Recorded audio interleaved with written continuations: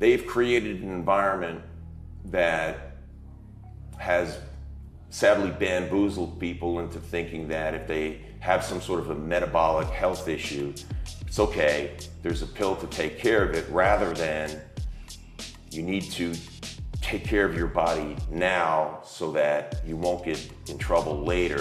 Welcome to this week's Escape Your Limits podcast. Our guest today is a former NFL player, Hollywood actor, fitness model, public speaker, and renowned trainer. From 6 years playing within the NFL to an extensive career in Hollywood, starring alongside Burt, Reynolds, and Clint Eastwood. Now in his 60s and with a physique that people half of his age would envy, he's now dedicated his life to inspire as many people as he can move better and live longer through health and fitness. So please join me in welcoming Mr. Pete Swede Koch to this week's Escape Your Limits podcast. Well, Mr. Pete Koch, thank you for joining us in Newport Beach today. Beautiful Newport Beach, thank you. You've not come too far though. Where are you based? I'm Santa Monica based, so this is just a short hike down the 405. That's where I first came into starting to follow you on LinkedIn, and I remember seeing these pictures of you on a beach motivating people to fitness. So have you been around that area for quite a while? I have. You know, I'm originally from Long Island, New York, and I went to the University of Maryland, played football there, captained the football team there, and then banged around the NFL for several years. But it was a friend of mine from New York that moved to Los Angeles to pursue his dream as an actor in Hollywood, and he encouraged me to really do the same. And he was also a fitness trainer and living that active lifestyle. And when I came out to visit him in Los Angeles, I immediately got what all the hype was about. You know, this was in the 80s, and the lifestyle, the weather, but it was more than the weather, it's the way people thought about living their lives, much more outside. Again, that's due to the weather. However, what they were, for example, you know, there was skateboard, inline skating, roller skate. There was anything that had to do with being on wheels and being outside was happening. And, you know, it's cliche, but it's true. So many things that get invented in the world of, you know, just physical activity, recreational sport, that eventually matriculate sort of into the Midwest and the rest of the country. They come out of Southern California. And there's a reason for that. And it's a culture of a connectedness to nature. And I understand, I've got friends that live like in the Rocky Mountains, and there's a great connection to being outside and communing with nature there too. But in the unique way, because when you live in Los Angeles, you can get to the beach and you can get to the mountains in just both. You can, right? It's well known. I've never done it because I don't snow ski, but you can surf, and in winter you could surf and snow ski in the same day, and it's been done by many people. And it's just it's unique to the world where we've got this type of terrain, and again, it lends itself to people being very physically active, which is attractive to me. You inspired me, and as a lot of the work that you do on social media, and one of the things we were talking to my wife off camera about is your connection to JFK Jr.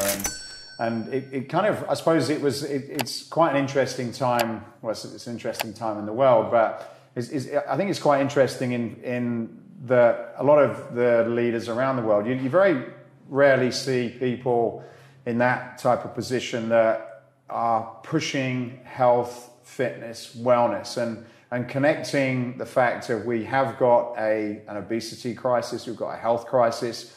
The cost for everything from back injuries to health, lifestyle-related disease is huge, and it's not getting any better. And yet many people around the world that are sort of leading and promoting these agendas are not in the best health itself. So what's your experience after meeting someone like him firsthand, and the view on actually promoting health for the country? Because I guess it was his father that was probably also one of the first people that started to introduce that into schools and things. So what do you know about that? Well, maybe it's not a coincidence. I first met Bobby Kennedy Jr. At a gym through my friend Andrea Logan, who is a personal trainer, but that had met Bobby earlier, a few years before me, at a gym, And it all sort of came full circle. I mean, the man is legitimately in the gym working that hard. I don't know, I don't know why exactly he goes to the gym, but he's probably wired like me, which is to say, even if I had all the resources and all the room I wanted to have my own home gym, I wouldn't use it. I wouldn't build it because I know I wouldn't use it.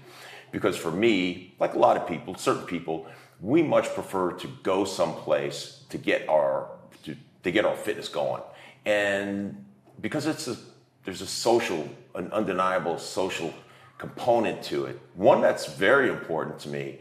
I remember years ago being in an acting class, and it's kind of sad but true. And sometimes when it was a break in the action, you got a room full of young, 20s and 30s, attractive people, ambitious people, artistic people that are following their heart because it's such a difficult business.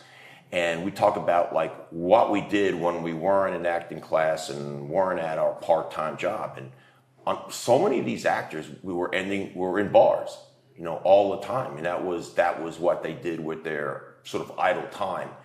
And I remember thinking like, man, I spend a lot of time at the gym. I don't spend a lot of time at bars. And thank goodness that I'm wired this way. It did come from having an athletic background, but I remember thinking, as much as I'd like to hang out with some of they're lovely people. I just don't want to spend. And I realized you can. And I was single, and you can meet, your potential relationship in that setting, but you can also meet them, and for me, preferentially meet them in a gym. Right? I love women who work out, fit women, and Bobby Kennedy is that guy that shows up at the gym. He works very, very hard. And it's been an interesting, I'll share this. I have to share this because when I met him 3.5 years ago, who knew that he would run for president at this time, right? So fast forward, he's running for president. And, it's been interesting to see the way folks react to him at Gold's Gym. Because, yeah, he was a pretty famous guy before he ran for president. But he wasn't, listen, Arnold Schwarzenegger's over here. Carl Weathers, Apollo Creed is working out right over there. And there's Bobby Kennedy working out. All right, whatever. And since then, and I saw this happen myself, he works up by himself. And he's out there and he's on a machine in the outdoor area. And truth be told, he does work when it's a sunny day. He does take his shirt off, but he's looking for his vitamin D. I get it. And he looks great. And somebody comes up and says, hey, Mr. Kennedy, can I have my picture made with you? He says, fine. And then they go like, and he puts a shirt on, and they go like this, and by the time they turn around like this, there's 35, 40 people, like with their camera out, like in a semicircle, and he goes, come on, you just come over here next. And then it takes another one and another one, and then somebody says, hey, you know what? Let's just all it's going to take a long time. Let's just all make a team picture here, group picture. And Bobby says, no. Anybody here who wants their picture made with me, that's fine. Just let's make a line. And he organized everybody into a line, and everybody went, okay. And they got there, and he just stood there in the sun and made pictures with everybody. And I'm like, he's exceptional. Yeah, no, he motivates me. I think he's motivating to anybody, regardless of how you align yourself with politically, because he leads from the front and he looks the part. And it's not important to me that he doesn't sound the part. He's got a genetic condition that affects his voice, and we've talked about that a little bit. But it's been my experience, and I think it's everybody's experience, that once you listen to him a little bit, you get used to it, and it's not an issue anymore. The reality is the vessel that's holding that voice together is extremely healthy and a role model for the rest of us. And yes, Matthew, with the United States, a leader in the world in so many areas like technology and sending rockets into space, but we also lead the world in obesity, which is exactly no matter what, USA is number one. I'm not sure, but that's an area where it's a disaster. 80% of the adult population of the United States is overweight. 43% are clinically obese, and it's not the trend. It hasn't capped off yet, so it's continuing to rise. It's a multifactorial problem. I'm trying to be part of the solution as a fitness coach and as, I think, a voice of reason. I don't have any radical thoughts about helping people get physically fit. I've got thoughts based in principles that, unfortunately, due to less and less of PE, physical activity classes, physical education classes in elementary schools, due to the reduction in that and so many things that are phones that are keeping kids more sedentary, less active, the foods that we eat, and the lack of political leadership when it comes to, I think, not only policy, but just the eyeball test of, wouldn't it be nice if we just had a politician that we could respect, and not only the things that they say, but the way they look, and understand that physique that Bobby Kennedy has is a product of a disciplined mindset, and also the will to go out and put the hard work in, and that includes the choices that he's making nutritionally. Introducing the next big thing in functional training, the Escape Barrow, a revolutionary training tool that combines a loaded farmer's carry with a sled push to develop hip, grip, and core strength. Developed in partnership with Pete Holman, inventor of the TRX Rip Trainer and Nautilus Glute Drive, the Escape Barrow can be rolled, pushed, dragged, and carried. The Escape Barrow packs a punch with an impressive load capacity of 440 pounds, and with a two-stage galvanized paint covering process, it's also ideal for outdoor use. So head over to escapefitness.com/barrow. That's escapefitness.com/barrow to find out more. Enjoy the rest of this episode. I was reading you mentioned one of your biggest competitors is the pharmaceutical industry. Number one. What do you say there? Yeah, because they've created an environment that has sadly bamboozled people into thinking that if they have some sort of a metabolic health issue, it's okay. There's a pill to take care of it, rather than you need to take care of your body now so that you won't get in trouble later. They've done this through marketing and advertising. You know, it's been stated before. I never heard Bobby Kennedy. I might take some credit here. I never heard Bobby Kennedy say it when he speaks publicly until I mentioned it to him when we were hiking together in the Santa Monica Mountains 4 or 5 months ago. But probably he knew this anyway. But I said, because as even the most casual fan of Bobby Kennedy know, he's an environmental lawyer, and that's leaked over into lawsuits with pharmaceutical companies, and he won. He's winning. He's won lots. He's very successful, and he's very smart. But he's always representing the downtrodden and the people that are taken advantage of. And the pharmaceutical companies and chemical companies, Monsanto, et cetera, have done a lot of things that have harmed people. But what I told him, and I've heard him repeat, and I think it's important to repeat this, that there are basically 200 nations in the world, and they all consume pharmaceuticals. Only 2 of them is it permissible by law to advertise on national TV. Those 2 are the United States and of all places, New Zealand. Go figure. And everybody else, Germany, France, everybody else has figured out that's a bad idea. We'll let people market in their own ways, but not on national TV. And now the pharmaceutical companies, and remember, they own not only the prescription medications, but the over-the-counter, and they are dominating when the TVs, this is the old-fashioned TV and the cable TV, which is really slowly going away. That's, by the way, there's a connection there, because more and more people are watching podcasts and streamers like me, and less people watching things that they can find on cable and network news.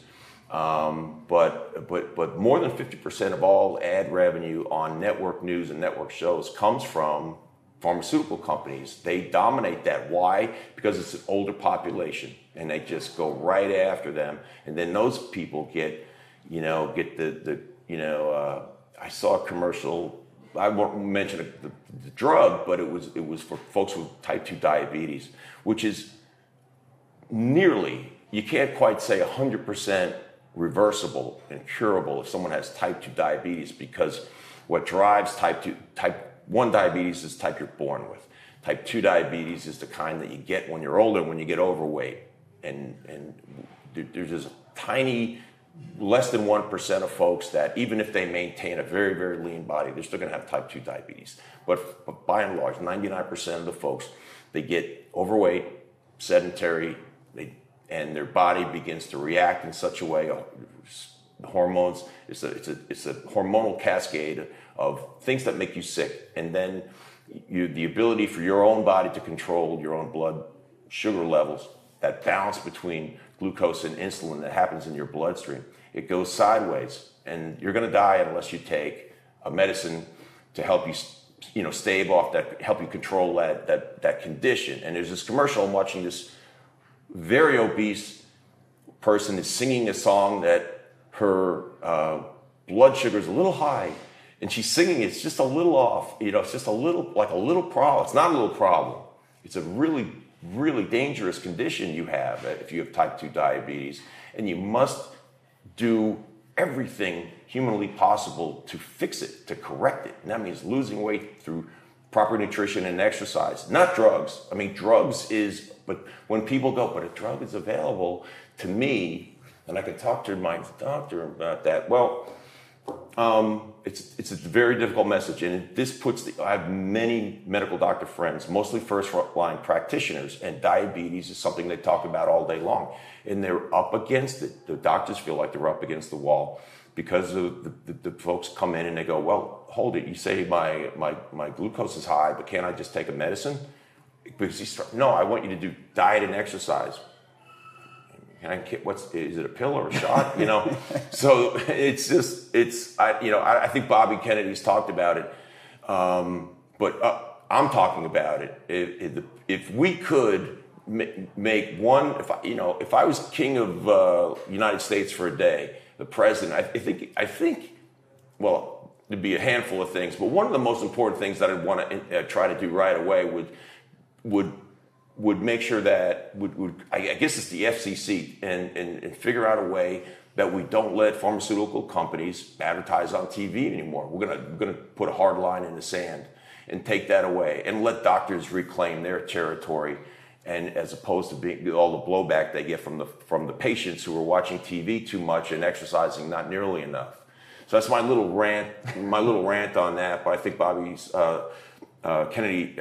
I don't want to speak for him that he supports that position, but the position I know that he does support is we all need to exercise intensely every day. It's going to make you better. I tell my personal training clients, it's not only a you situation.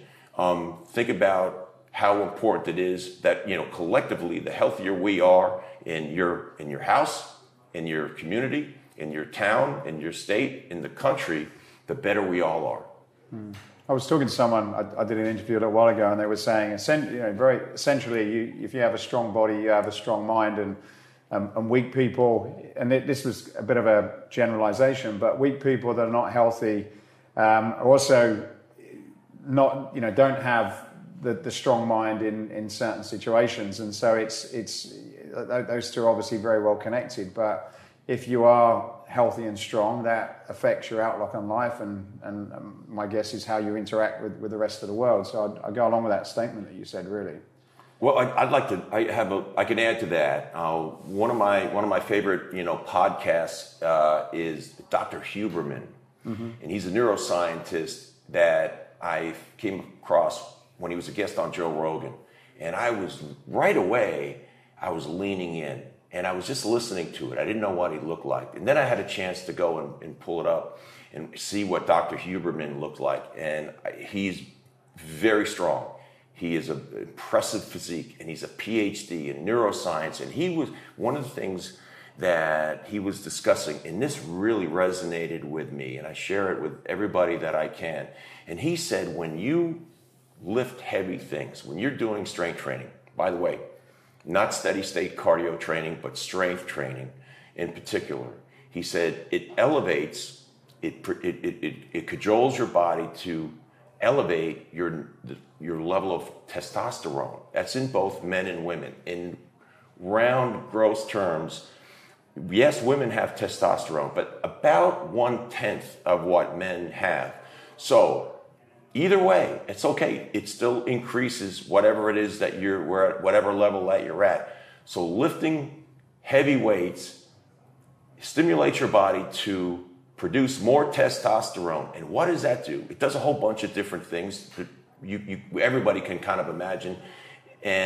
But he said in particular, it makes having more testosterone in your system makes doing hard things feel better. I think I got that right. Yeah, I think you're right. And if I don't have the wording perfect, it's serviceable. It makes doing hard things feel better. Now, how important is that? Because what turns people off from wanting to work out? Shoot, it's hard work. It kind of actually makes me feel like I hurt a little bit when I do it. And that, for a lot of people, is just, it makes them uncomfortable. Shut it down, out they go, never come back. And that is not only a sad characteristic of many people, but it's fixable. And I'm not discouraged when I see people say that or hear people say that, because I've got enough experience and been around.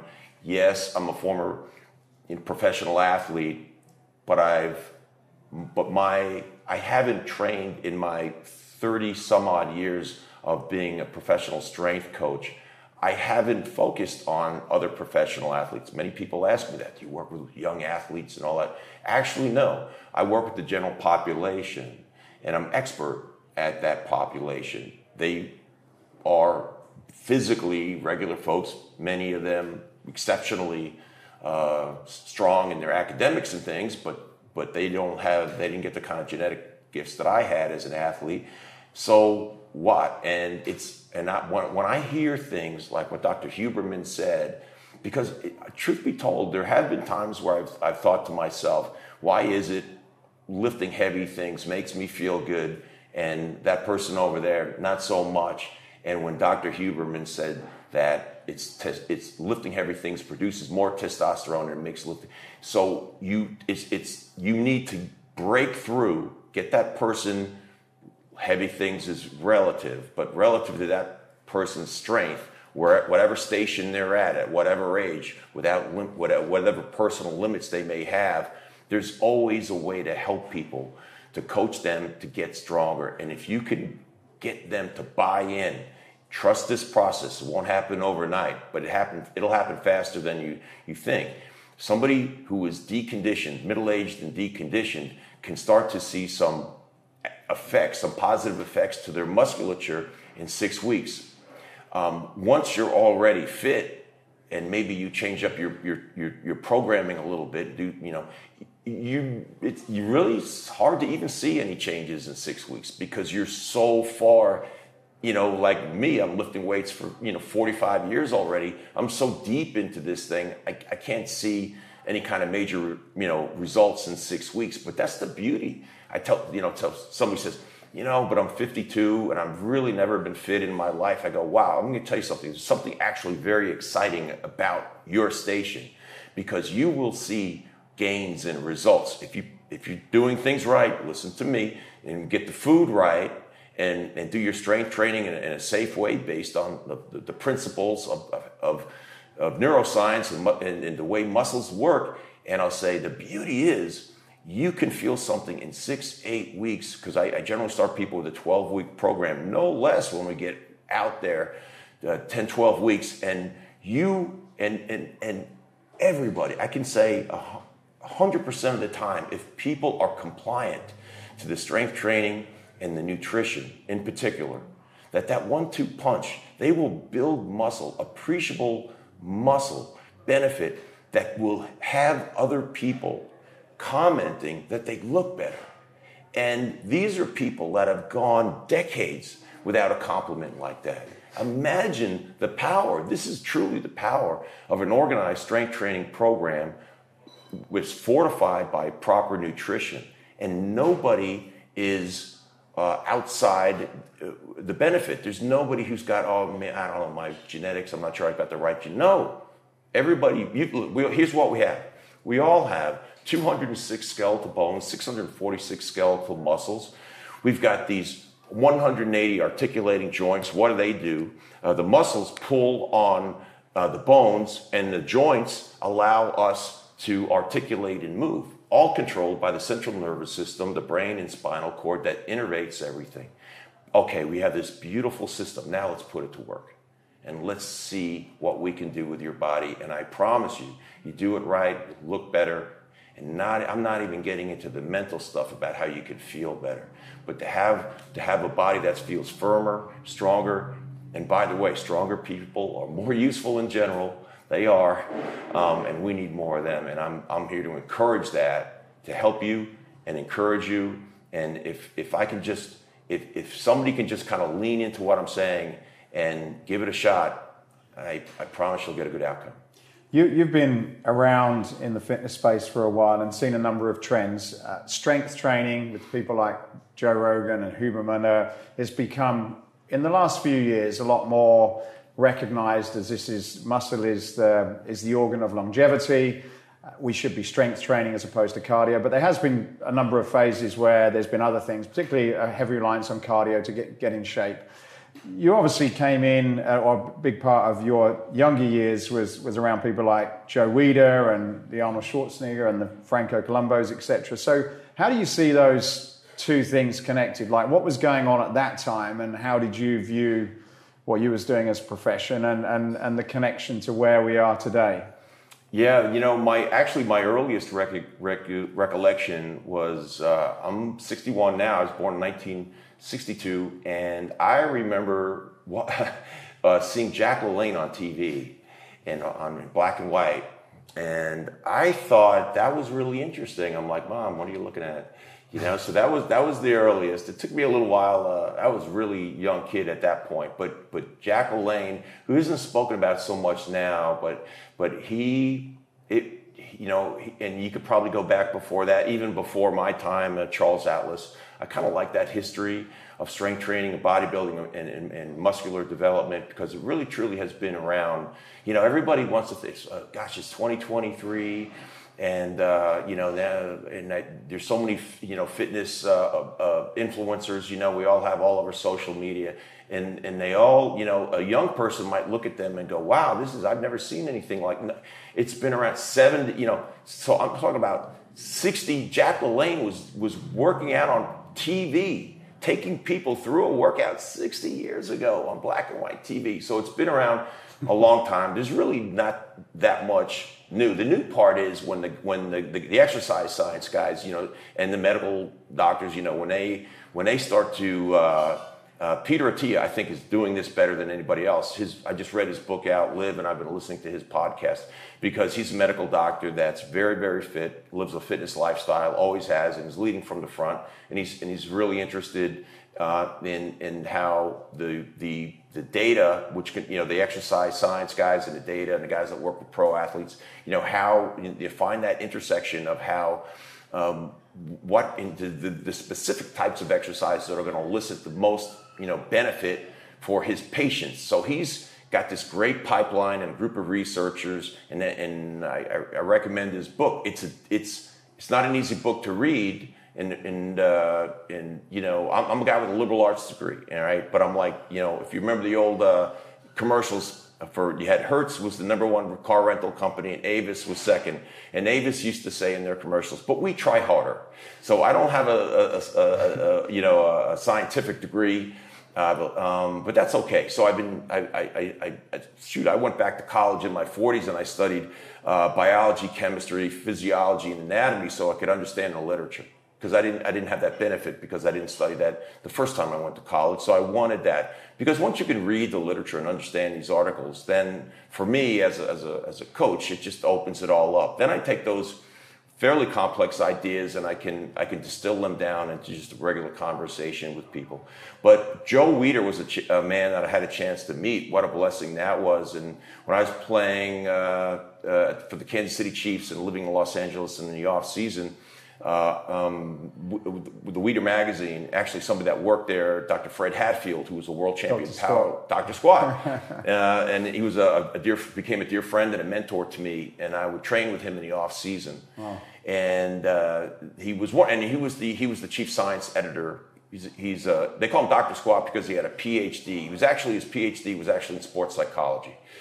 But he had a strong biology background, and he was the senior science editor for all the Weider magazines back then, back when people bought magazines, and today it would be the online presence. But Joe Weider, he introduced me to Joe Weider, and he asked me if I would do a photo shoot for one of their magazines, and that was great fun. So my particular photo shoot and article was much more athlete centric rather than purely bodybuilding. But he says, hey, you have a great physique, for an NFL player, and I think our readers would be interested in that. So that was a great thrill for me. But Joe Weider had an enormously positive impact on people because he got them moving. And smartly, his wife Betty was very, very fit, and he included her. And I think it was a great blessing for all of us that were able to get a little bit caught up in some of that hype, because he was a good promoter. But he would get us, the Joe Weider, muscle density principles. That he had these silly names that he wrote about. But an inside story was, so Joe Weider would write an article and he would, claim this is a Weider principle. He had a list of Weider principles that made your muscles grow faster. And then he would hand the article to Fred Hatfield, his science editor, and he would go and fix it and make it science-based, and then they would go ahead and publish that. So that was a little bit how that worked over the years. And then, I was the kid that had the skinny kid that had a weight room in the basement and a picture of Arnold Schwarzenegger on my wall. My favorites were Arnold and Dave Draper. Did you meet those guys? Did you do anything? I saw an interview with you and Dave. Was it on YouTube? Oh, I met Dave Draper before everybody had a cell phone in their pocket. I'd never had a chance to interview him. I met Dave Draper in the 80s in the Weider building.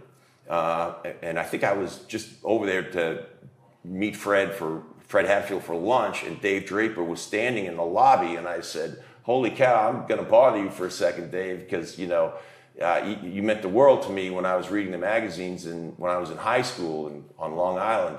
And he said, thank you. He was very humble. And he said, thank you very much. And we had a nice little conversation. So, but he was one of my early heroes, the blonde bomber. So I so deeply appreciated them. Here's the thing. When I was fortunate enough to go to a high school that had a very strong football program, but had a crappy weight room. But this was the late 70s. But the head coach was a physical specimen himself, and he was still young. He was maybe 40, and he played his college ball at Kansas State. And he says, Pete, you have a chance to be really good at this game of football. I was in ninth grade at the time. I wasn't on the varsity, and he was the varsity coach. And he says, you have a chance to be really good, but here's what you do. You got things we can't coach. You're tall. You're fast, you like the game, you're aggressive, you're quick. Can't teach any, but here's the thing, you're skinny and you're weak. We can fix that, right? And we fixed that in the weight room. And he says, you got to go get it. And I asked my dad for some weights to put in the basement because I wanted to be able to lift weights at home. And the only coaching I had was the magazines. And it sounds so cliche, but truly, Joe Weider, and also our Red Iron Man magazine, it was like a small magazine, and they literally put the sets, exercises, sets, reps in there. And it's crazy when you're like 15 trying to do like a pro bodybuilder workout. And I figured that out the hard way. You get so sore, you can't believe it. But it gave me something that was inspirational. I didn't know then that high-level football players train a bit differently than bodybuilders. We use there is some crossover and some similarity, but football players do things like power cleans and deadlifts and snatches, and then just a load of more explosive work that bodybuilders just aren't going to go down that path. There's not a reason for them to, and do things like a power clean is a pretty good learning curve. Like, you're not going to learn it right away. It takes quite a bit of time, and it takes high-level professional coaching to teach you how to do it. It was when I went to the University of Maryland, and my strength coach there, Frank Costello, when he taught me, as he taught the whole team, how to do these complex exercises that do benefit, and the reason they benefit football players is because they make football players more powerful. And when you step onto a bodybuilding stage, there's no need for power. There's just a need to express your level of muscularity, muscle density, symmetry, balance, and all those things. No requirement for power. But on a football field, that's what we needed. But those people had a huge influence on me. Later on, I learned that when I got to college, that there was more to life and more things to benefit me from doing a bodybuilding workout. When my goal was to be the best football player I could be, I learned those and integrated those exercises. Later on in my life, I owned a CrossFit gym, and I was a CrossFit coach. And those, in my history of the Olympic lifts that I learned in college and the NFL, we continued those.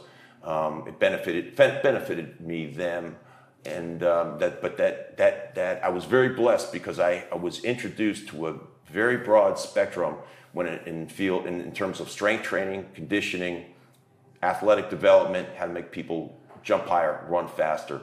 I don't do much of that anymore, but I still got that skill set, and it's exciting to me because from time to time I do meet people that want to run faster, and there's a very particular curriculum for that. But at the foundation of all of it, pick up heavy stuff, keep and be consistent about it, and bit by bit start adding weight to the bar. And everybody, I promise you that it's called progressive overload. It actually works. It'll make you better, and it'll prepare your body so that you can be as good as you can possibly be when you're 85. That's the goal. You're in the NFL. I had a friend, a neighbor, who was, I think he was also in the Chiefs, which I believe you're in. You did this, from what I read, you was in the Bengals, Chiefs, Raiders. And you had he always said, which is very true for him, NFL stands for not for long. Yeah. You managed 6 years, which is a pretty decent career. What did you do from a training perspective to be able to perform at an elite level for that period of time, would you say? Yeah, that's such a good question and a big topic, but I've had a lot of time to think about it, and I think every guy that played in the NFL, with very few exceptions, for the rest of their life, they think, if I just done some things differently, I could have played longer and maybe better. Mostly you want to play longer. I mean, your pride says you want to play better, but your bank account thinks, yes, I want to play longer. And the average career length in the NFL is 3.2 years. So if I played 6, and you say that's pretty good, you about doubled it. And here's what I would change, because I wasn't a strength coach when I was a player. I acquired that education later. I would pay more attention to the health of my joints and my body, and less attention to abject strength. I had a good idea that it was very important for me to be strong, and then you add some like plyometric exercises, jumping exercises, and so that 1 + 1, you do strength, you get very strong, and then you get very sort of springy and bouncy, and you put those two together and you get power. And that's the whole idea. And I think I had my head around that, but I was tipped too far personally. I was tipped too far into the strength thing. And, I had a 500-pound bench press. And I can tell you for a fact, nobody needs to bench press 500 pounds to be a very, very good defensive end in the NFL. Now, I think you need to be able to bench press, at least 350, because you weigh almost 300. So, it's sort of relative. I mean, I played at about 280. But I have, when I first got with the Raiders, Howie Long was on the team. And he's about 3 years older than me. He was the best. He was the standard of my position. And he's a great, great guy too, and very generous and helpful of other younger players when he was a player. And he was the highest paid, defensive end in the whole league. And everybody was like, that's the guy. And I played the same position. And I was a starting defensive end in Kansas City, but then I had a bunch of orthopedic surgeries that set me back. And then Al Davis signed me to the Raiders to be Howie Long's backup, which felt fine for me because I just wanted a spot. And I had to make that team. But it was interesting because and I did make that team, and I learned from Howie. And one of the things I learned was when he went into the weight room, because we all typically work out in groups, like the defense one day and they bring in the offense the next, or the defensive ends kind of hang out together like this. And although physically, Howie and I were very, very close. I'm 6'6", he's 6'5", I was 275, he was 275, I think. He was probably 20%, he was using 20% less weight than me on everything, maybe 30%. If I was bench pressing 405 for reps, he was probably 335 for the same reps, and that was everything. But when you played football, and remember, when you're practicing, you're very often practicing drills against each other. So you're hitting your fellow. I'm hitting Howie and Bob Golick and my fellow Bill Kell, the other guys, and you can feel the power that guys have, even in practice. Believe me. And everybody knew, everybody felt it, that Howie was a uniquely powerful individual. It wasn't that 500-pound bench press you felt. When he pushed his arms into you, it felt like some kind of a cartoonish superhero that he would hit you in the chest so hard that in your mind's eye, I was like, this fist might just go through my chest wall. It was just boom. It was so sudden and powerful and dramatic. We're just practicing and just doing a drill. And then of course we line up and you watch, you're playing with him and you're watching him, and he is just destroying guys. It just seems like his strength was from he had a different plan, just different sorts of cables and muscles instead of muscles. Something was going on. And it wasn't because he could lift so much weight. And that's what I learned. And he's like, I asked him about it, and he goes, Pete, I want to be strong, but I just, it's my opinion that if I'm in there spending so much time trying to be stronger than I really am, I think I'm built to be I'm strong, and I'm built there, but I know with my leverage and my technique, which is something he really worked on, he knows that's where I'm at. He knew where he was at his best. And if I go and try to do a couple extra dumbbell flies or something with you afterwards, Pete, I'm not trying to tell you what to do, but I know me. And I know it's not going to make me better. It's going to make me more tired. And I'd rather finish my workout and I could study my playbook. He was so reasonable and mature, and he understood exactly how to get the most out of his body and his mind. And that's why he's in the Hall of Fame. Because, people, when you think of Howie Long, they'll show some old highlights of him sacking the quarterback. He could do that because what you don't see was how with the intellect that he approached the game as a professional athlete. This was his profession, and he taught me that. It was in that lesson. That's just not about being a football player. You take that with you in every area of your life. Very interesting. You had an interesting progression into into Hollywood.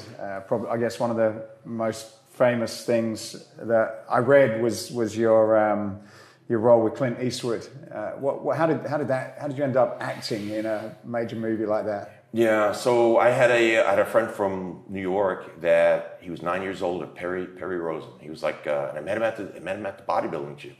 So because the weight room at the high school wasn't very good, and I was in high school, and I wanted, like, my next thought was I was advancing more than just the weights that I had in my basement, and I thought, what can I do? And somebody said, there's a bodybuilding gym in the next town over, Rab's Gym in Lynbrook, and I got myself over there. I didn't even have a car. I had a bummer ride or whatever it took to get over there, and I joined. And it was a converted supermarket, had a karate dojo in the back and bodybuilding in the front, and no cardio equipment. It was just a hardcore, and I loved it. It smelled funny. I loved everything about it, right? And it was full of guys that worked really, really hard. Guys in their like late 20s and 30s and 40s, and there was maybe 2 women, members. There was no women, and it was just perfect for me. And I met this guy named Perry Rosen, and he had a good physique. He was a little bit older. We became fast friends, and we always stayed in touch. And then when I went away to college, and we stayed in touch even before cell phones, where it was like a big deal to call your friends up. And then he, around the time of my senior year, he had gone through some things. And by the way, so Perry owned a small business in New York City, and he said to me, he would always say to me, "But really, I'm an actor." And I did this off-Broadway play, and I just shot a commercial for Sprite.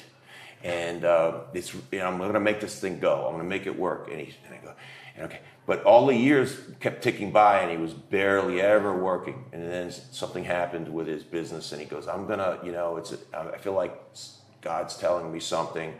I lost my small business, and he had just 1 or 2 friends in Los Angeles, and he goes, it's time for me to get out of New York, and I'm going to take the shot. I'm going to go to Hollywood and make it as an actor.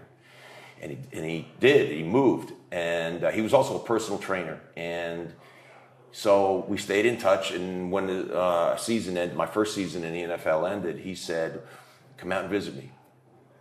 And I was playing with the Bengals. I didn't want to live in Cincinnati. I was single. There was nothing holding me there. All I had to do was work out wherever I was.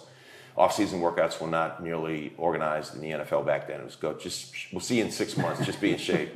And so I went to Los Angeles. And he showed me one of his auditions, and he took me to an audition. He says, "Here's how it works."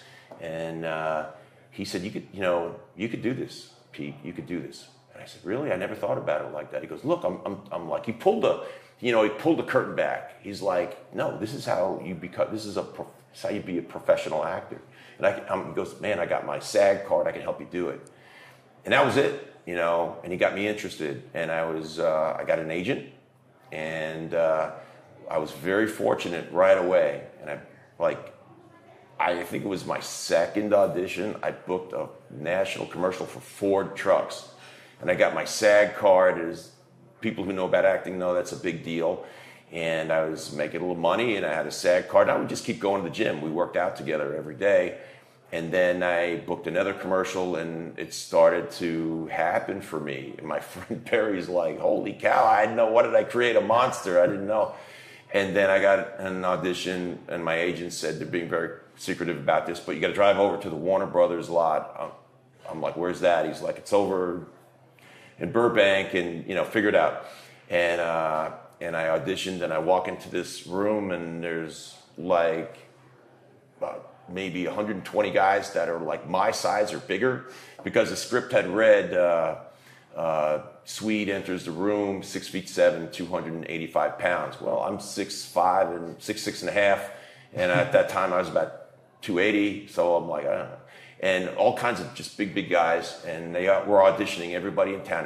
But they didn't say who was in the movie or what the name of the movie was. I knew it was a military thing, and I auditioned.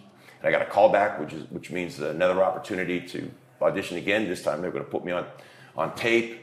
And again, right now they whittled it down to about 20 gigantic guys. And I learned my lines with my friend Perry coaching me. And I found out, my agent calls me up 2 days later, and he goes, "Man, you got that part. You won't believe this, man. You just got a part in a Clint Eastwood movie called Heartbreak Ridge." I said, "Get out of here."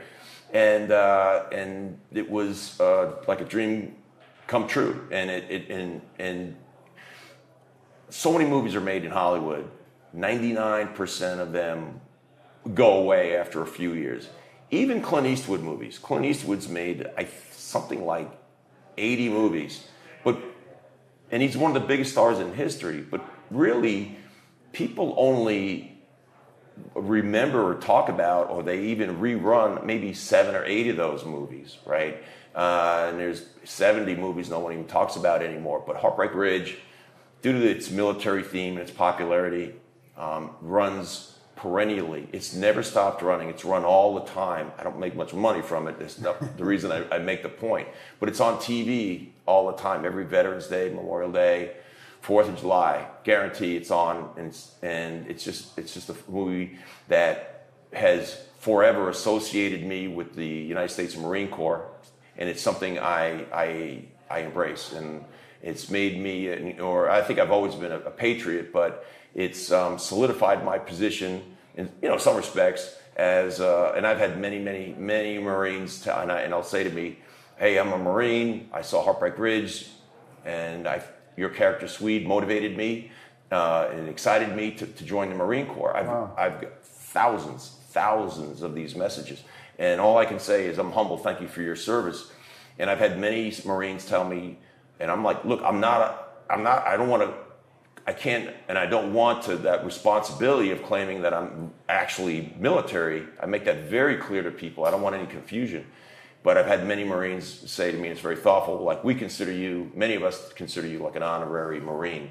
And that makes me feel very good. And I respect all armed services, but I have a special place for the Marine Corps. Seems like you rubbed shoulders with a lot of big actors as well at the time. Like, is there any sort of interesting behind the closed doors stories that are worth sharing?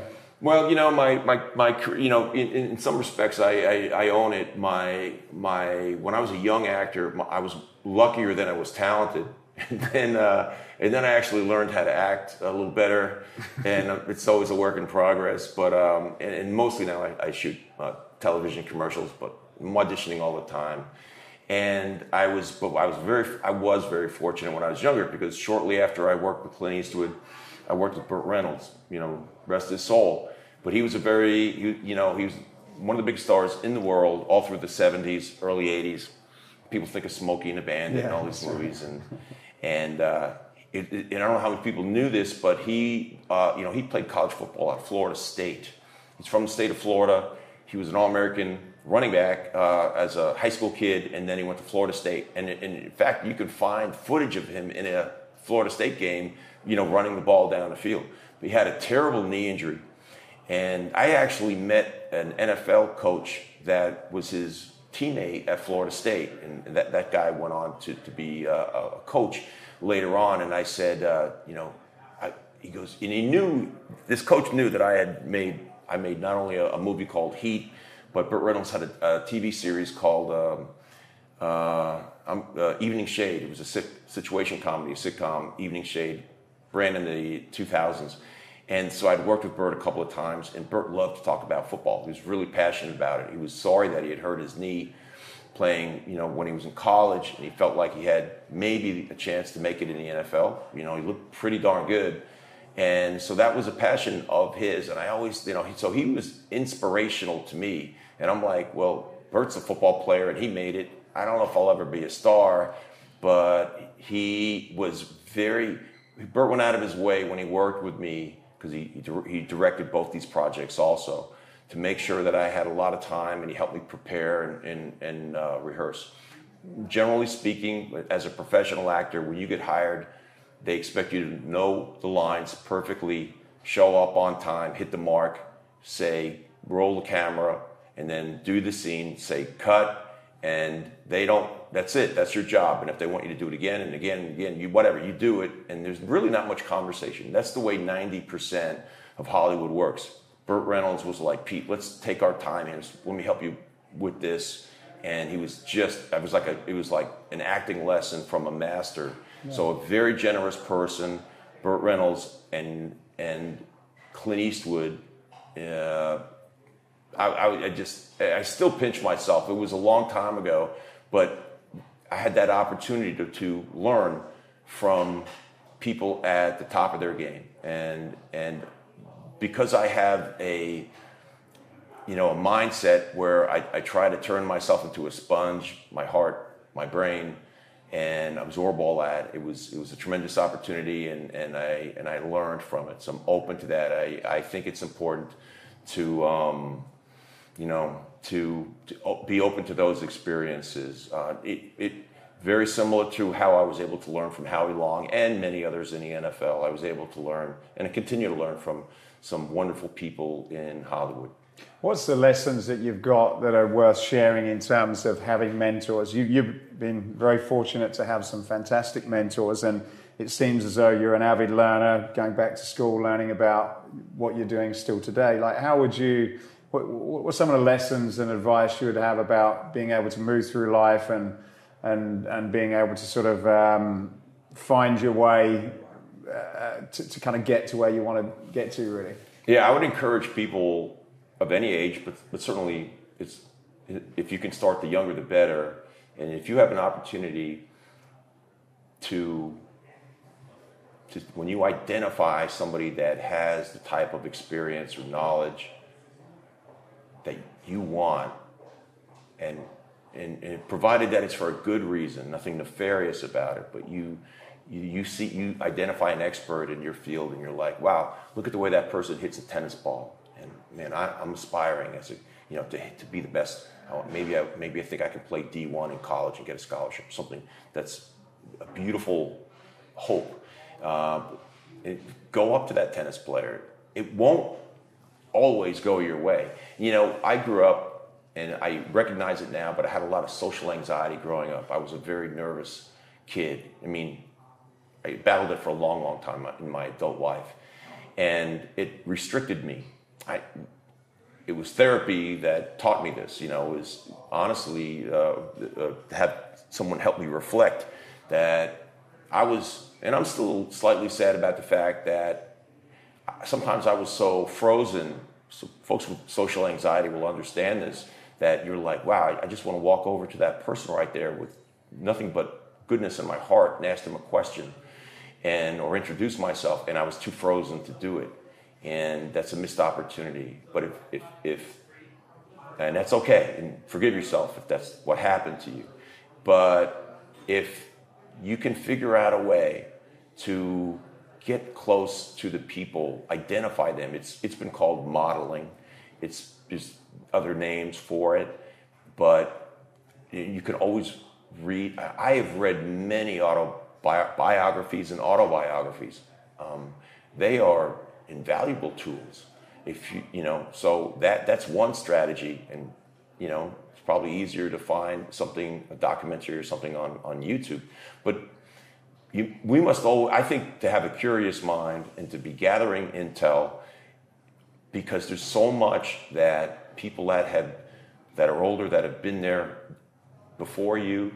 There's really not much new going on in this world. There's just people that have become experts or highly proficient at whatever they do. And you'd be amazed at how generous most people are, and say, because you can, these are some of the hacks that are super useful when you're trying to get from point A to point B. And I'm talking about people that are really interested in being high achievers. So pull out all the stops, kind of psych yourself up and identify the people that you want to get near or get next to, or at least lean in on them. And that ability to spot the right people for you, that takes some time, but continue to do your research. I'm a lifelong learner. Yeah, that's what I was going to ask you, because a lot of people, when they sort of, typically you get to a certain age and it's like, okay, look, I've kind of got to where I am. I've learned what I need. No, you can't teach an old dog new tricks kind of philosophy. But the thing I get from you is you seem to have this thirst for knowledge, which you would associate with someone about half of your age. What is it that drives you to continue to want to learn more as you go through your later years?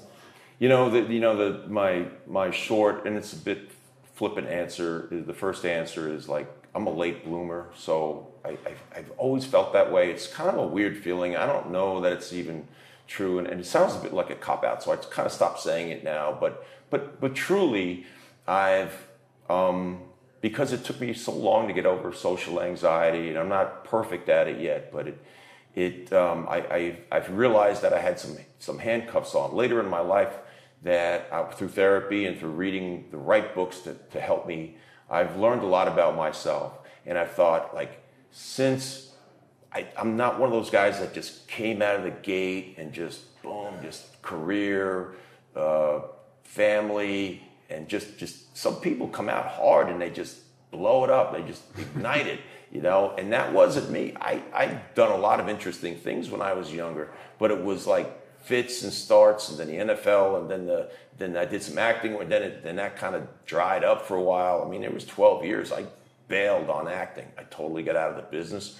I opened up a gym, and I did, there's really two things that get me excited, truth be told, and well, more than two, but two things that I could put my arms around and call a profession, and that's physical fitness and acting.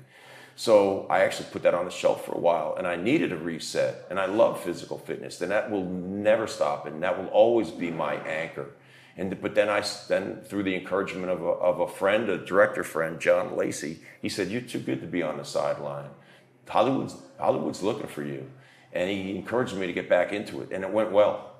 And God bless him for his encouragement. And by the way, there's a great story there. My friend John Lacey, who's a wonderful actor and director and writer, and we're the same age. And we met many, many years ago, because my first agent was his first agent way, way back. And we've kind of come in and out of each other's lives. He had his family and moved to a different part of town. But then we always end up back as friends. And it was 12 years ago now, that we ran into each other at a restaurant. And he says, who's your agent now? What are you doing? And I said, "Oh, I'm out of it. Like, I've been out of it." And he goes, "Hold on a second. Whoa, hold on a second." And he went over to his table and he goes, I need 10 minutes. And he came back and he goes, and he says, I need your time for 10 minutes. I want to talk to you. I don't even want to wait. I want to talk to you now. And he goes, "I thought something was up, because I haven't seen you around. I haven't heard from you. I would see him at auditions and things, because we're similar build a little bit."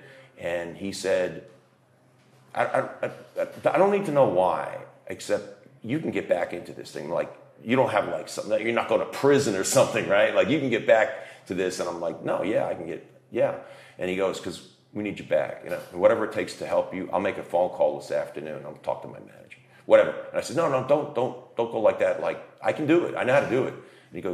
And he goes, "So we're going to talk, and we're going to stay in touch," and changed my life. The point is, I think that God bless him.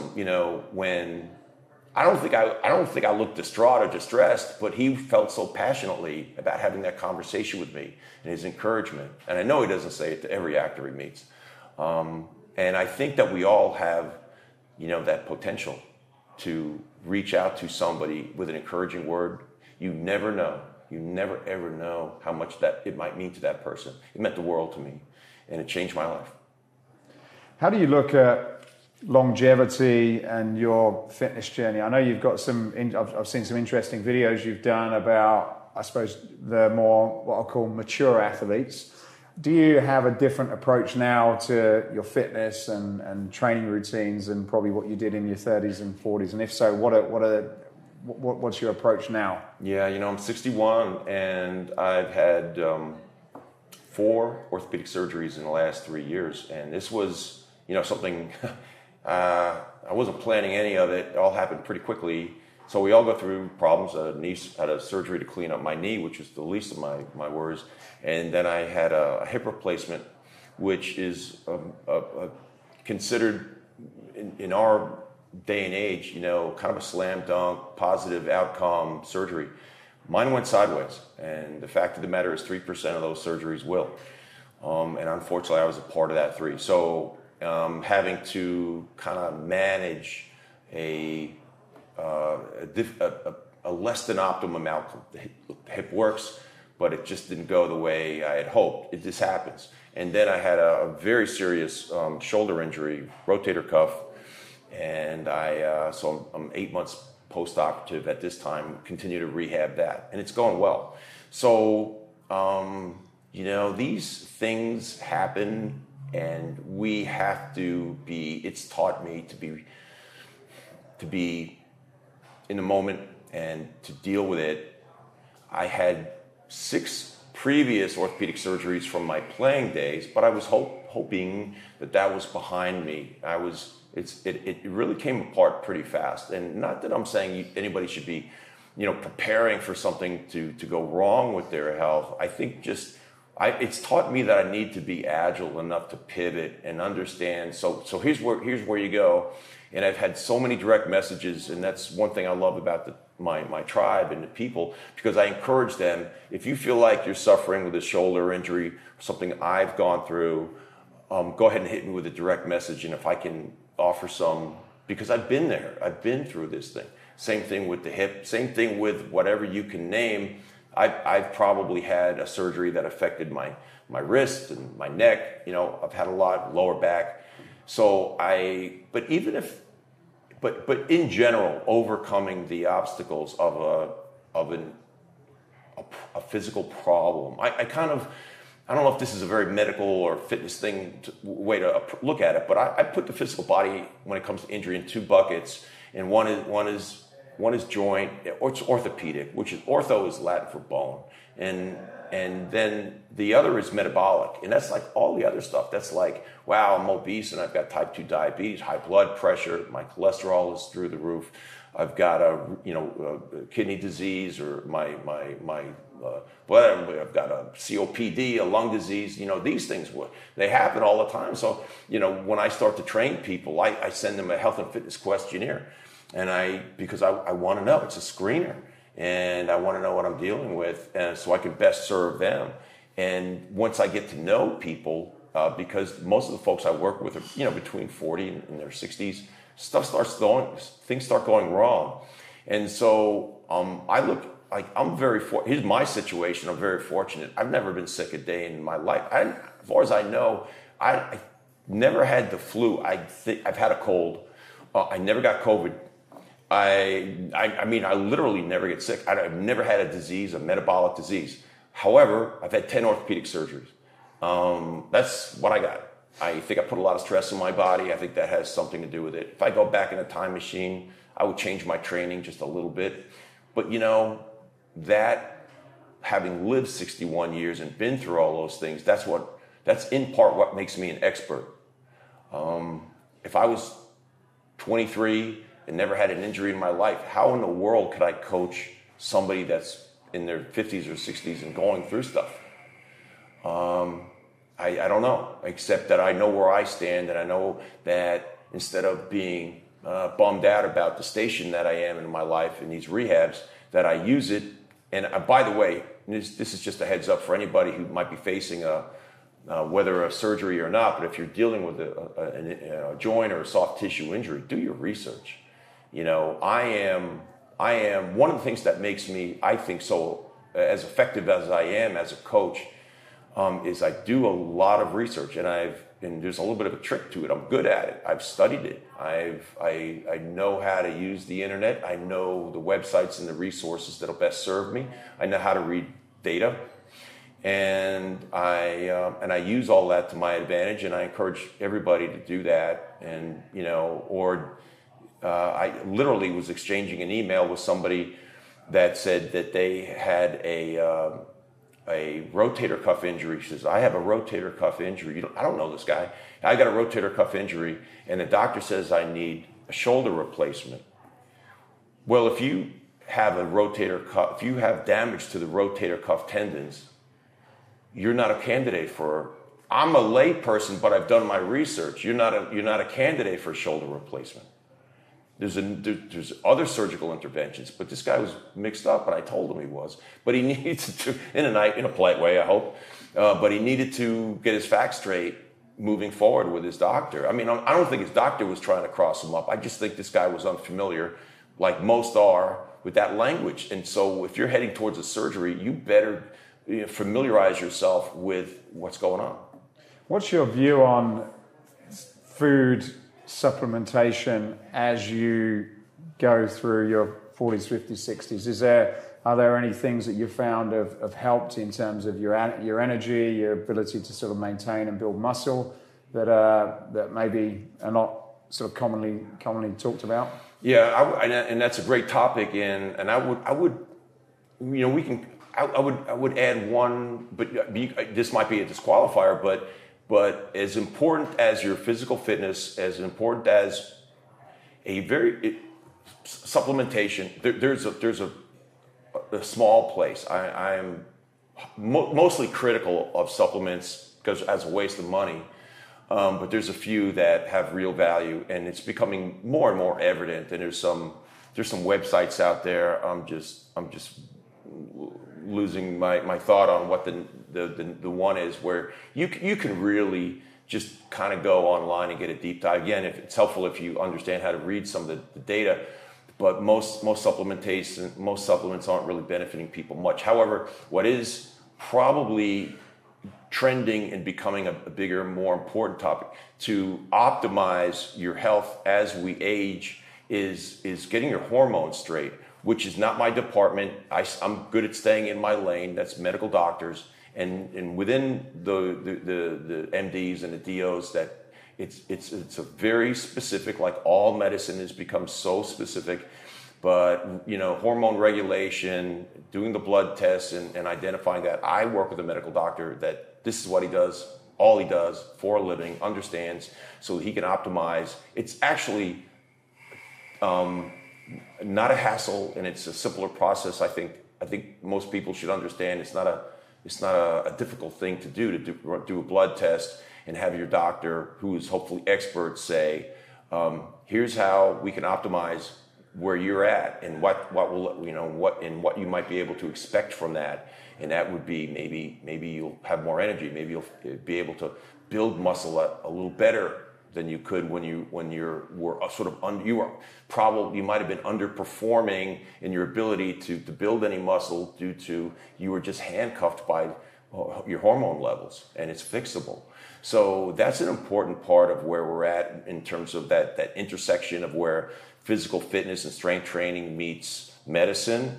And I guess my message would be to folks, if you'll know it when you don't feel as well as you used to, and you feel like you don't get a pump in your muscles, and that maybe you could benefit from examining that. To me, that's been for about 6 years ago, I embraced hormone replacement therapy with a doctor, and this is what he does. In fact, he wrote a book that really dives into it. His name is Dr. Rand McClain in Santa Monica, and he wrote a book called Cheating Death, and it's just full of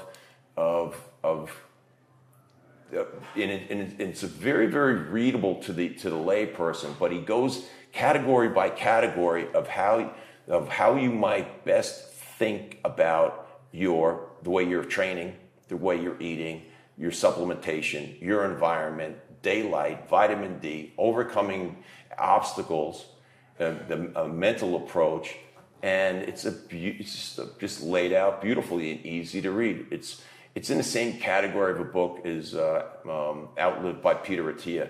Peter Attia is much more dense, much more built for someone that would be certainly useful to have a little bit of a biology, anatomy background, certainly biology, but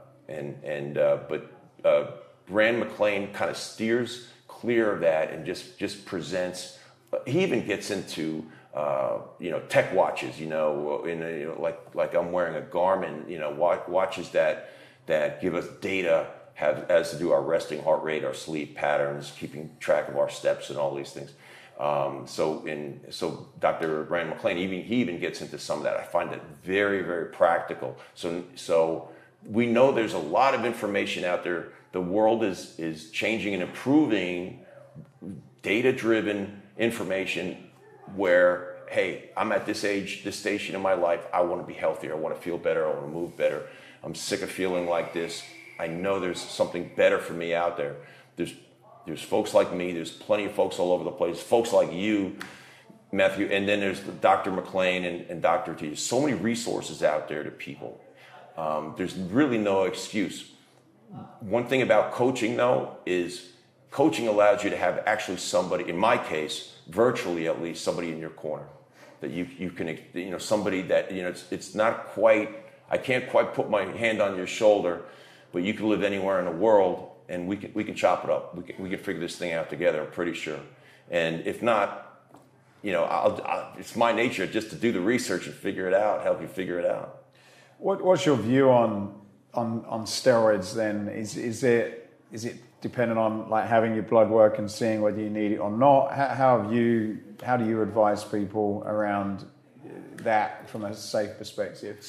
Such a great question, and this is like a chance for me. And as a non-medical person, maybe it's best that information just comes from me, because I'm not here to sell anything. But I've done my reading, but I've also talked to my medical doctors, including Dr. Rand, and say let's be clear. So it's important to understand there's a stigma attached to anabolic steroids, where some people are out there that and they go, oh yeah, I've heard that this athlete or this pro wrestler or this bodybuilder died young, and they found he was taking a lot of steroids and it was very bad for this person, and then somehow that gets kind of conflated with hormone replacement therapy.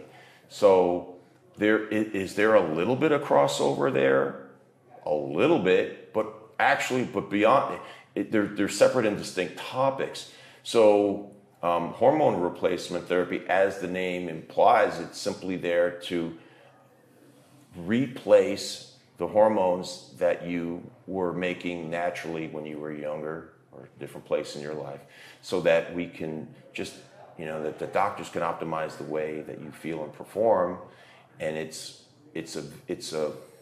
in my judgment, with a good doctor, it's a very careful and it's rather, I might go as far as say conservative approach to helping somebody optimize their health. And whereas somebody who's on anabolic steroids that we read about in the news, they are taking, and I know this from experience because I was as an NFL player, I was on the periphery of that. I took steroids when I was in my 20s, but I was very fortunate to have a doctor and a mentor, and we took very conservative amounts, only the amounts that were prudent, safe, and understood to be safe. But there's people out there, mostly men, that will abuse these drugs, and they take them. They not only anabolic steroids, will include insulin and some drugs that'll make those that really are. They're asking for trouble, and they're simply not learned enough to know better, or maybe too arrogant to check themselves. And and that's probably never going to stop that abuse of steroids in this world. However, it's not to be confused with careful, medically supervised hormone replacement therapy, which is helping a generation of people to be their best. And I think truth be told, I used to be quiet about it with my clients because I thought, let me stay in my lane. And I still am very polite about it. But when I work with folks that are middle-aged, that have certain complaints that I hear from them, I will simply start the conversation by saying, do you work with a qualified medical doctor who's expert on hormone replacement therapy? If not, I suggest you do. Good, interesting answer. What about natural alternatives? Is there anything that you know on that side that's proven, on your perspective, to be successful? Yeah, that's a big topic too, and I've done a little digging into that, and the data doesn't look really good, right? So, and besides, I think, I mean, it just doesn't feel like the right. It just doesn't feel right to me because, truth be told, like when I don't know, I'm going to think it was 10 years ago. The first time 10 years ago, I really started to actually have people in my lives, that were very interested in their health and their fitness, that were saying, I'm doing testosterone replacement or hormone replacement therapy. And I was like, and I'm like, but what about, is it safe? Because what do you want? You want to make sure you don't get anything that's negative. So I think we should all go into taking a medication with the attitude of, anytime you put something that isn't naturally occurring in your body, or it's naturally occurring in your body, but you're putting more of it in, which is probably what hormone replacement therapy is. I mean, there's always a chance there's going to be a negative reaction to that, and there are. Make no bones about it. That's why you need an expert, because you don't want things to go sideways.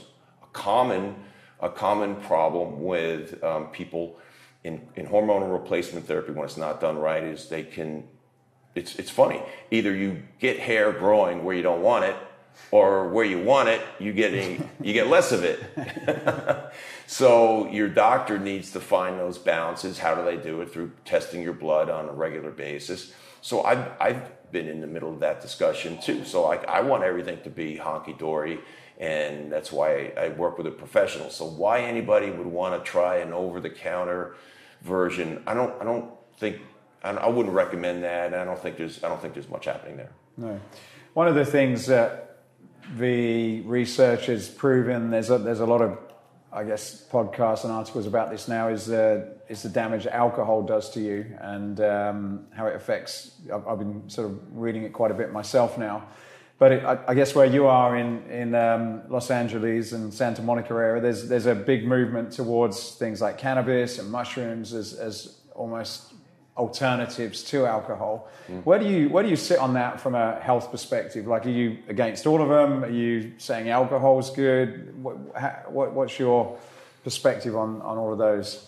Man, that's such a good question. I look to the experts on topics as complex as that, and I think it really is complex. And I think that in California, where pot stores are all over the place, I think that we are living in the middle of a longitudinal experiment, that the data points are still out there, and we need to it's going to be a while before we can collect enough information to truly understand that. One of my favorite podcast, doctors is Dr. Drew Pinsky. Oh, no, I heard that one. And he's a local Los Angeles. He's got a nationwide following, but Drew Pinsky, Dr. Drew, is expert on drug addiction, complications, alcohol, things like that. And I've heard him address that topic many times. He doesn't like I don't want to speak for him, but he's very, very cautious. He said that being a cannabis addict is not possible. He said that's a misnomer. You can be addicted to pot, and I didn't know that. I don't have any real experience with cannabis or marijuana. But I do know people that have benefit from it, the gummies and the different ways that you can take it. Now, I think everybody knows somebody that's benefited from that in some way. Somebody. And it's something that I think we all need to keep an eye on. You make a good point, because if more people, alcohol is problematic. And did you hear the Huberman podcast on alcohol? Yeah. It's pretty scary. It's like, man, those days of, 2 drinks a day, and if you could just, shut it down after that, you're good to go. And now that might be poison, so, the more we roll, but here's the thing. I just want to be mindful of this, so the older I get and the more I keep track of this, is we don't get a lot of good news. They're always finding something else that's going to kill us. And I don't know. It's probably enough said on that topic. I don't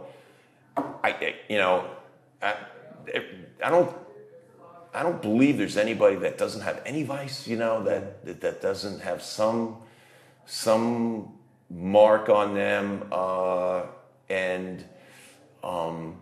mean, I don't want to just like dismiss everything, but I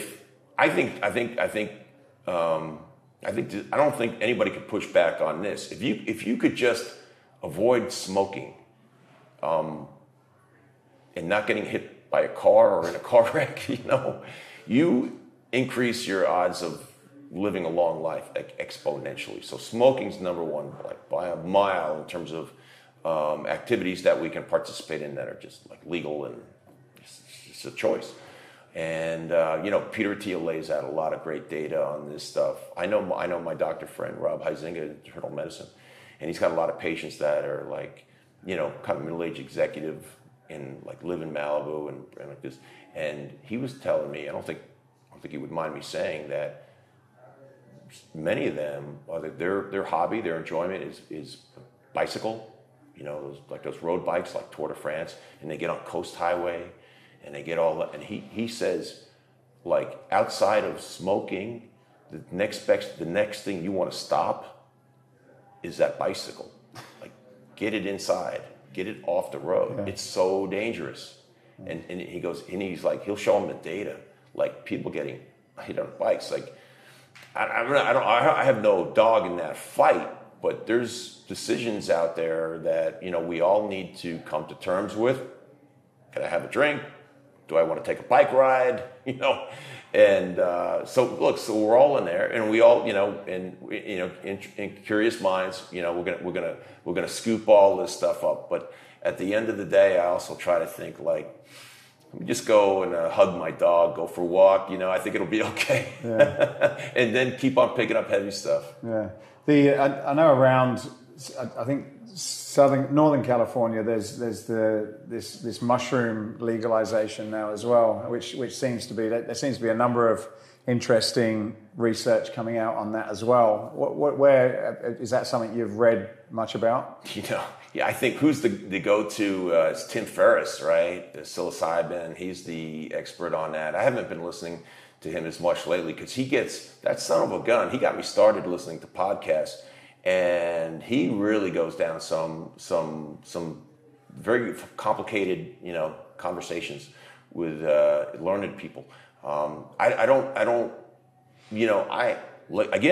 anecdotally, I know people that take the mushrooms for the experience, swear by it, and they've had very little downside to it.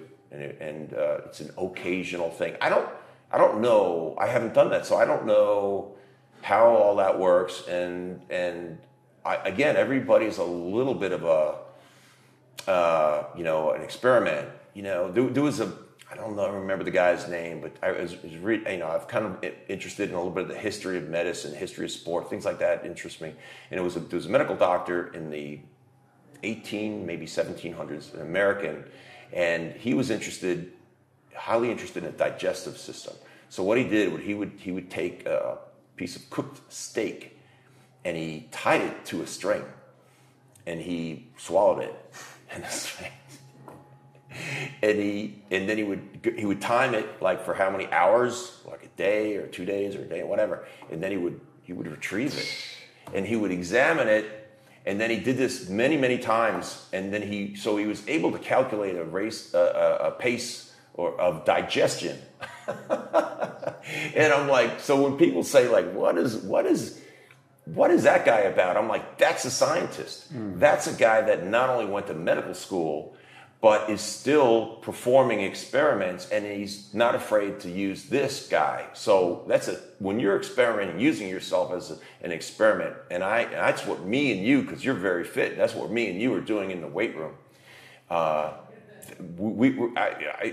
don't think it's too far adrift to say we're scientists, and I encourage people I train that are a little bit timid. They like follow the program I write them like exactingly. I'm like, all right, you're doing curls with the dumbbells. How about the machine? You got a machine in your gym? Because you can get some, well, I don't know, should I use that? Yeah, try that. See what you get the best outcome with. And I encourage everybody to, and the reason I started to say, I encourage people to try different things within reason is to say, when I started reading about scientists and science and scientific method, I was like, that's applicable to so many things in life. I want to encourage people. I'm a coach, but really I'm a teacher. You know, a coach, you know, what does a teacher do? You spend enough time with a teacher. Let's say it was, you know, you took a geometry class. At the end of, 12 weeks, you know geometry. Or a French class, now you can speak French. Hey, they didn't keep it. They gave it to you. You worked for it, but it was a collaborative effort. That's a teacher. So I'm an evangelicist. I want people to, I've had just a couple of people in my life that after I coached them, they went out and got a personal training certification. That made me feel so good, right? So I want people to take what I teach them and construct their own programming and fitness for the rest of their lives. That's when I feel best. Yeah, I'm always here for you for support and conversation, but I want you to own this stuff. Everybody should own what I know. Maybe not quite to my level because I've committed so much of my life to it, but we all should understand the fundamentals of physical fitness when we're done with high school, no different than we understand the fundamentals of mathematics, so that at least we can take a look at our checkbook and know what's going on. I think it's interesting what you say, because I guess there are things that we're told, well, don't try this and don't do that. And some of the things you're not going to really know for a long time. But I suppose if you've got a general direction to say, look, I want to live the optimal life and do the research. But I suppose in some areas, I'm like you, I experiment with different pieces of equipment, different foods. And I think you kind of have to keep experimenting as you go through life, because you don't really, things change. Like even I was reading recently about nicotine and how, not that I do nicotine, but there's a lot of people talking about how in the right way, I'm not sure whether you eat it or do something with it, but how it has real positive impacts on the brain and a number of things. Obviously smoking, it's probably not quite as good, but I think there are a lot of things that you can sort of stay away from, but it's like, well, how do you know there's something there? Definitely, as you say, smoking, it's quite clear what that does. So that's probably not something you want to experiment with. But there could be things which maybe in life we just, particularly as we get older, it's like, well, that's not for me. That's not for me. I can't do this. I can't run. And your life becomes sort of fairly narrow in that you put yourself in this little box, and that's where you end up. Yeah. It's almost like not an interesting place to be heading towards, is it? Yeah, no, there's been so many mistakes that I've made, that most all of us have made over the years in hopes to be as physically fit and strong and healthy as we can. I don't know how many countless egg yolks I threw out because all I wanted was, the yolk was poison. I just want to eat the egg whites. Well, why do we all eat the yolks now, with very few exceptions. There's half the protein content of the egg is in the yolk. All the minerals and vitamins are in the yolk. And I was throwing those out for years until I finally figured out, no, I want to eat that whole egg. I want the benefit. I want the protein. I want all those minerals and vitamins. It's one of the most important foods in my diet. I had 4 eggs for breakfast this morning. So, and that's going to happen. We're going to make those mistakes. Again, as I think we live in such an interesting time, because just even when I was in high school, I remember the food pyramid, which was a disaster, and it's been replaced by, the food plate, which is just another disaster with a different shape to it, I guess.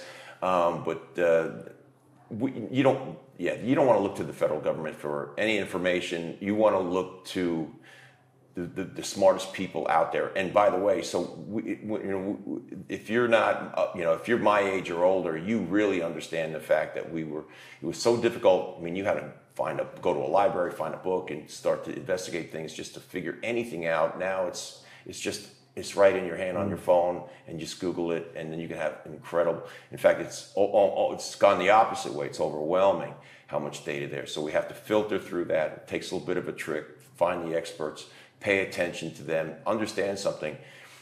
From medical doctors on down, advice that they've been giving over the years has been with good intentions. It's been bad, and we have to just be agile enough to correct the ship as we go. I know that I train people in a different way. Many years ago, I decided that I would talk to my clients and share this, and because I was living this philosophy, but I wanted to articulate it to them because I think it's useful. And that is, when I write the programming for your strength training, your cardiovascular exercise, which is a little bit, my style is a little bit complex. It's going to include interval training. It's going to include steady state training. It's helpful to use a watch or a strap that's going to monitor your heart rate. It's a bit complex, but it's going to pay dividends. And I say everything that I have written that I believe will help you in the safest possible way, most expeditiously move you from this station of this body fat, this level of strength, to that level, leaner, stronger, to do it as smoothly, safely, quickly as possible. All of it's based in principles. Principles are few. Principles don't budge. The principles that go behind resistance training, progressive overload, etc. The details, what exercise should I choose to develop my shoulders because I want to have beautiful shoulders and I want them to be safe and functional. Well, we've got a lot of different choices out there. We got machines and barbells and dumbbells and all this great stuff. It can almost be, if you thought of it, it's good for body weight. Push-ups even work your front deltoid beautifully. And so, but those are on principle. The principles are we need to put the deltoid muscle under mechanical tension. That's how we engage the muscle fibers, put them to work, actually kind of destroy them just a little bit, and then through proper recovery, give them a little rest, supported by proper nutrition, good sleep, that muscle will come back stronger and bigger than it was before when we repeat that. But that's called super compensation. But that only happens when we do the first thing is placing that muscle under mechanical tension. Doesn't matter if you use a dumbbell, a barbell, a machine, body weight, or rubber tubing. Your body doesn't know the difference, but it has to be sufficient mechanical tension to elicit the response, right? And all of that, that's a principle. But I'm going to take a dumbbell, but no, I think I'll use the machine next time. Those aren't principles. Those are methods. Methods are many. It's the imagination. It's you design fitness and strength equipment. How grand is your imagination that you can maybe tweak the position so that I can pull and I'll really feel that in my lats and my trapezius. And those are all methods, and the methods is the fun part. And they go on forever, and there's not a yes and a no. There's just what works best for you. So once you have that principle understanding of what you're doing when you're strength training, the world is yours. Any unfulfilled goals and challenges that you're sort of thinking about next? I'm living it, and it's ongoing, and I think it's going to dovetail in a few ways that are starting to happen in my life, and I think there's going to be more of it. But because my principal goal is to help as many people as I can, that's it. I mean, that's it. So some years ago, when I remember the moment because I was using Instagram and it was kind of new, and I had this notion. I was talking to my training partner, and we were at Gold's Gym, and I said, Instagram, which was made for posting photos, now they let you post a video. And I did a little research on it, but it had a limit of 60 seconds. And that's the way it was way back. And I said, because I would sometimes take a picture. I would say to my training partner, I'm going to do this exercise, take a picture of me, and then I'll say something about it. I don't know. And I said, that's kind of lame, But I said, make a video of me, and I'm going to teach. I'm going to show you how to do an exercise. And I'm going to make a few comments about it. And then I'm an actor, and I understand marketing a little bit and things. And I said, well, I want to have some fun with this. And at the end of it, I said, and I showed the exercise. I said, this trains this deltoid, medial deltoid, and my name is Pete Koch, making you better, 60 seconds at a time. And I thought, that's kind of cool. And she goes, oh, that's cool. And then I said, hold on a second, who the hell's got 60 seconds? Oh, let's do it again. And we did it again, except I said, making you better, 30 seconds at a time. Hey, everybody's got 30 seconds, you know, and she goes, no, that's even better, that's even better. So to date, I've made more than 500 videos where I demonstrate an exercise or talk about a topic related to health and fitness, and I say, making you better 30 seconds at a time. And so, and it's really helped me gain a lot of popularity, and some people have said to me, so why do you do that anyway? And I said, you know, and just before the first time I asked my training partner to film me, I had been reading a quote, I read a quote from Albert Einstein, and he said, aspire not to be a man of worth, but rather a man of value. And I said, you know, if I make this, and it might be of value to somebody because they didn't quite understand the proper technique or what muscle, whatever, that they were, and there's got to be value in that. And it's free, right? And I'm not looking for worth on this. It's going to be free, and just put it out there. And it's been one of the best things I ever did. And I think it came from a good place, and it came from my heart.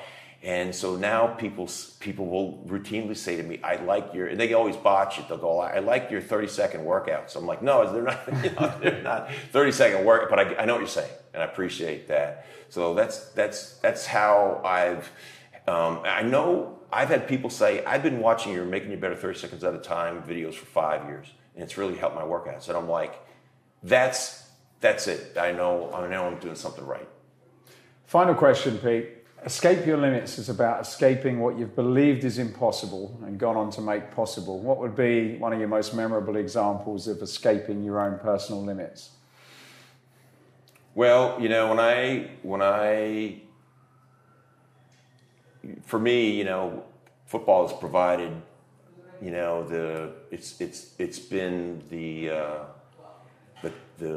vehicle that's taken me through my life. It's been, and it even, in some sense, even as a player long retired, it's such an important part of my life.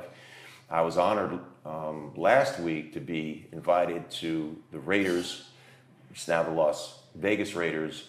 They have, uniquely to the NFL, they have an alumni group.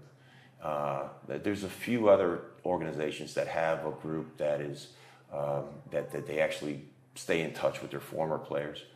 But the Raiders have the most organized of them, and they invite every single one of their former players to Las Vegas. Previous to that, it was to Northern California when they were still in Oakland. And this has been going on for 7 years, and I've been able to participate in 4 of these Raiders alumni weekends. And the rule is like this: if you just show up, get yourself to the location, no matter where you live, everything from the hotel to the food to the meals to the alcohol to the whatever, the entertainment, whatever is going on, plus tickets to the football game. It was a preseason game. It's all paid for by the Raiders. And what it does is it animates, in this case, 300 former Raiders, 10 Hall of Famers, big name guys, Marcus Allen and Jim Plunkett and these legendary players, and they show up, and most of them bring it's a +1, you know, you bring your wife and your girlfriend, and it's such a blessing. So it's really, and Mark Davis, the owner of the Raiders, he's a blessing. I played for his dad, Al Davis. I know I'm really getting down into the weeds of the NFL and the Raiders, but you know, it's the NFL was a popular sport when I played, and it's 20 times bigger now. And just to be a little clog, you know, in that wheel, and to be honored, because for most players, once they retire, they really won't even hear anything from the team they played for, so they're just on their own. And there's some various alumni, former players organizations around cities across America, but they don't really do much, play golf, stuff like that.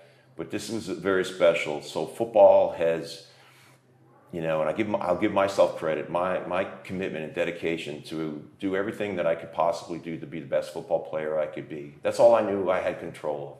The rest was, we'll just have to see how it goes.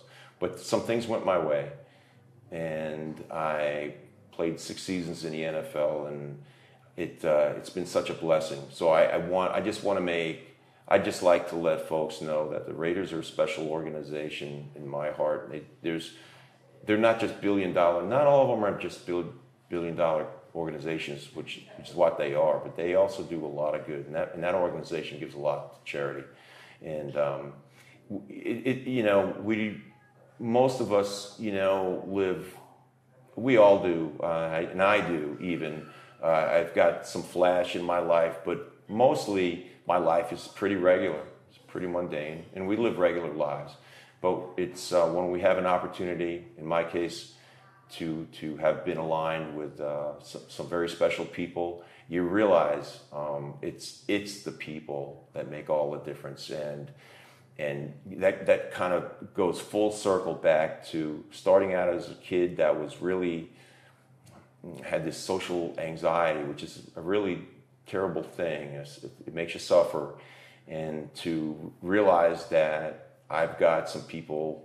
The older you get, I think the more you might be sensitive to people thinking, you're important to me, and there was a lot of that going on amongst the former players, and it's a beautiful thing.